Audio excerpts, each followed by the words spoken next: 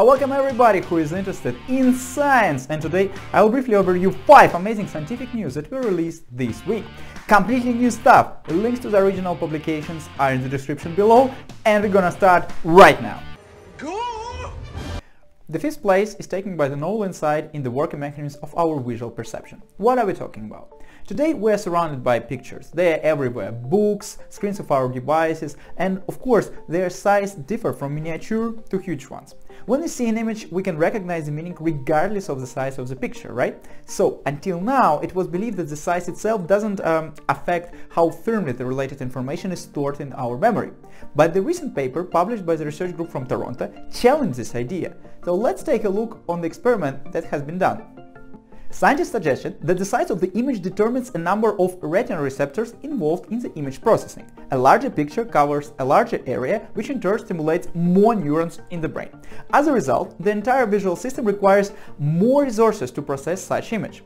But will it affect our memory? I mean, the visual processing is quite an exquisite process, involving recognition of patterns, shapes, forms, familiarity, etc. And from the first glance, the size doesn't look like a mere factor. But let's refer to the data.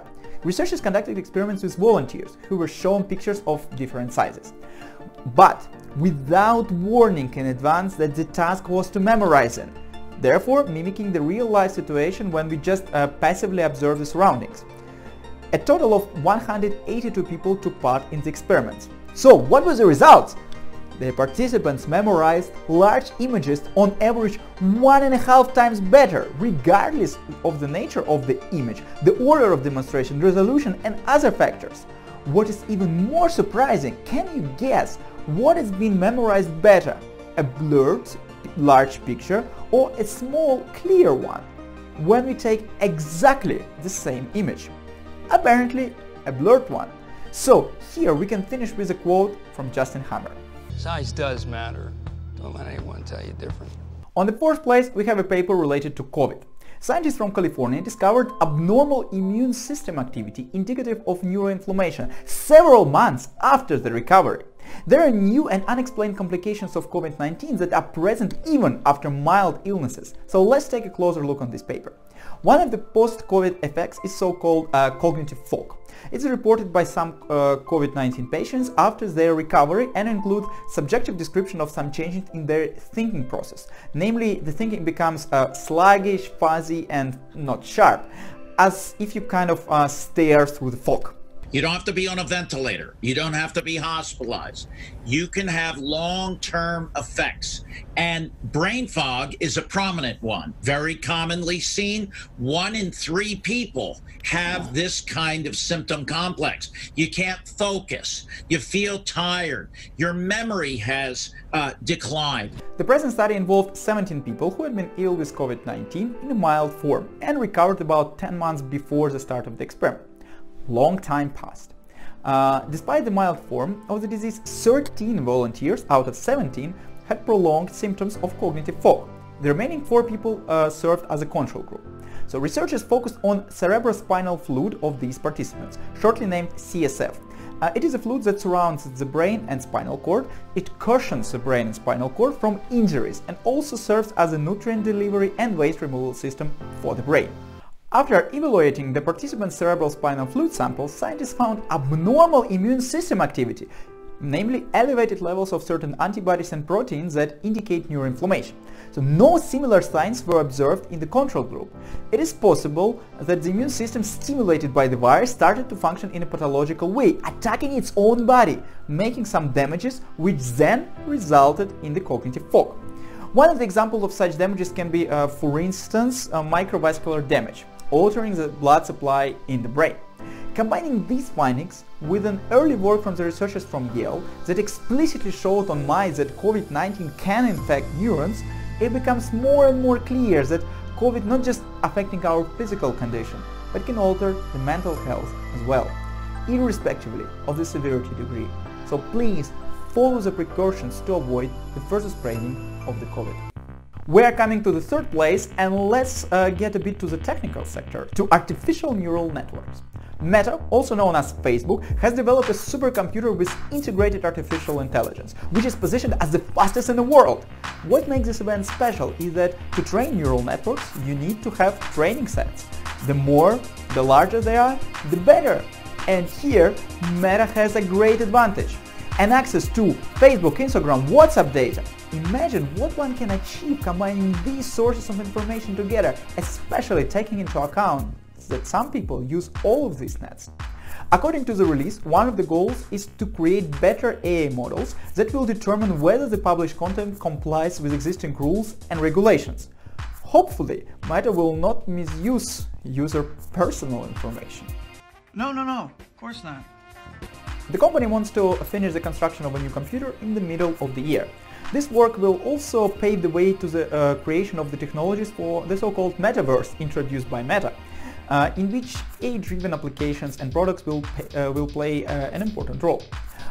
What is also remarkable that the design of this highly complex, state-of-the-art, high-tech project was done remotely, and the meetings were done online. I think what I'm most proud of is doing this with the team completely remotely. I mean, it is insane that you can do this without ever meeting anybody. Like the level of complexity. Let's see where it goes and finish this place with a wise phrase from one film. Remember, with great power comes great responsibility. On the second place, we have news from North America, where biologists from the US have learned how to grow lost limbs in frogs. The regenerated cocktail of proteins allowed the animals to replace amputated limbs with new ones in a year and a half. Scientists used a bioreactor named BioDome, which is a small cap made from layers of silicone and spider silk placed in a water-saturated hydrogel. Plus, biologists added a specially formulated regenerating cocktail to it. It included 5 signal peptides that stimulated the formation of so-called blastema at the amputation site. A blastema can be viewed as a mass of stem cells that ensure the restoration of lost body parts. In addition, these molecules prevented scar formation and reduced inflammation, facilitating the growth of new bones, muscles, blood vessels, and nerves. So let's see how the experiment has been done. Animals were given an anesthetic and limbs were amputated. Then the animals were divided into 3 groups. In one, the remaining part of the limb was put into bioreactor supplied with regenerated cocktail we just discussed. In the second, the reactor was used without the cocktail, and the frogs from the third group served as controls and didn't receive the treatment. As the scientists expected, regeneration occurred only in the first group, and in animals from the other 2, the place of the lost limb was overgrown with unstructured tissue. Remarkably, 18 months after the amputation, animals from the first group grew nearly full-fledged new paws with finger-like structures at the end. As you can see in the published video, the frogs successfully used these limbs for actions such as swimming, and they felt when the limbs have been touched. Anatomical studies have also shown that the bones, blood vessels, nerves and the legs form close to the normal state for these animals. The limbs were slightly shorter than usual, but the researchers noted that growth was still ongoing at the time of the study. It is possible that over time they can reach the desired size. The experiments were considered completely successful, and in the future the authors plan to move on to experiments on mammals in order to find a technology that will allow scientists at some day the restoration of lost limbs in humans. Yeah, I mean, hopefully they will not name it AIM as in Iron Man 3. And in the first place, the breakthrough that has already become a world sensation. A robot successfully performed a complex medical surgery on a living organism without human help, completely independent. For now, on pigs. So, smart tissue autonomous robot named STAR performed a laparoscopic surgery to connect the 2 ends of the intestines in 4 living pigs. Connecting the 2 ends of the intestine is a challenging procedure in gastrointestinal surgery, requiring the surgeon to suture with great precision and consistency. Even slight hand tremors or an improperly placed suture can lead to failure, which can in turn cause fatal complications. The great challenge for robots to perform such soft tissue surgery is caused by potential unpredictability during the surgical process. Thus, the robots need to adapt their actions to handle unexpected obstacles. To manage with it, engineers developed a novel control system that STAR, a robot, can use to adapt the surgical plan in real time, similarly as surgeons do during the operation. According to a paper published in Science Robotics, the robot excelled at this procedure, which requires a high level of precision and repetitive movements. Furthermore, scientists added that the robot surgeon produced significantly better results compared to human surgeons. This breakthrough is another step towards the day when a fully automated surgery can be performed on patients. Here I can recall a message from Jeff Hinton that said that we should stop training radiologists because neural nets outperform them. So, Jeff, perhaps a similar question, if you may. What do you think is some of this exciting work to come? Okay, so, sorry. Let me start by just saying a few things that seem obvious. I think if you work as a radiologist, you're like the coyote that's already over the edge of the cliff, but hasn't yet looked down, so doesn't realize there's no ground underneath him. People should stop training radiologists now. It's just completely obvious that within 5 years, deep learning is going to do better than radiologists, because it's going to be able to get a lot more experience. This has been said in Machine Learning Conference in Toronto in 2016.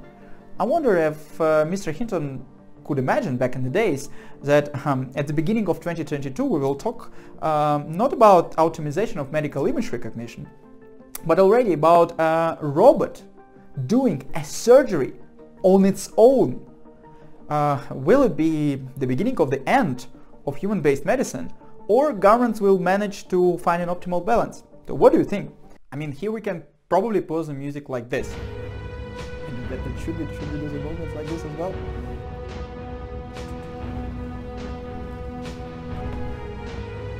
If you like this video, please give it a thumb up and don't forget to subscribe to the channel, allowing all notifications to be informed about new cool, breathtaking scientific news. Also, if you know cool recent papers published around the time of the release of this video, feel free to post them in the comment section below. Every comment will receive a response. And for now, I hope to see you soon.